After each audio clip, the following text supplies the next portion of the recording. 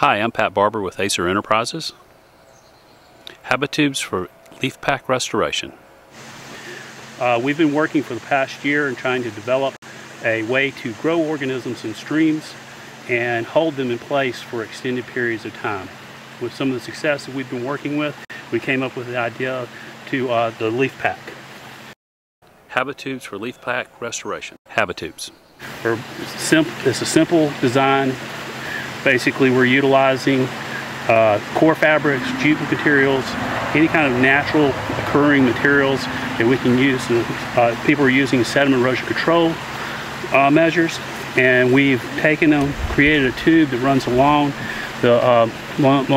with the flow of the stream. Then we take it and attach it to the bottom of the stream. Prior to that, we take it, stuff it with natural leaf materials. The materials that we've been utilizing are small sticks and leaves from the natural environment adjacent to the stream. We're trying not to bring anything in that would be a nuisance species. We try to avoid nuisance species in the streams. And one of the things we found out when we've been working with this material are oaks, maples, sweet gums, black gums. They're all the best materials that we can use. We've used some willows in some of our packs. They tend to grow more. Want to grow more. They don't attract the organisms that we're looking for.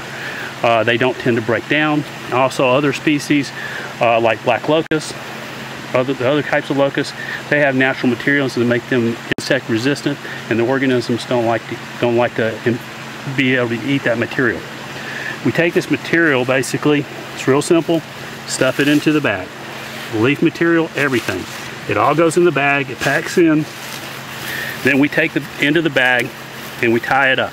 There's two ways we're doing this. We take them and sew them together with a natural material, or we take it and roll it over like this, and we'll cinch it together with a zip tie. The reason why we want to do this is we can come back later and we can take the material, cut the zip ties, and restuff them again, adding more material.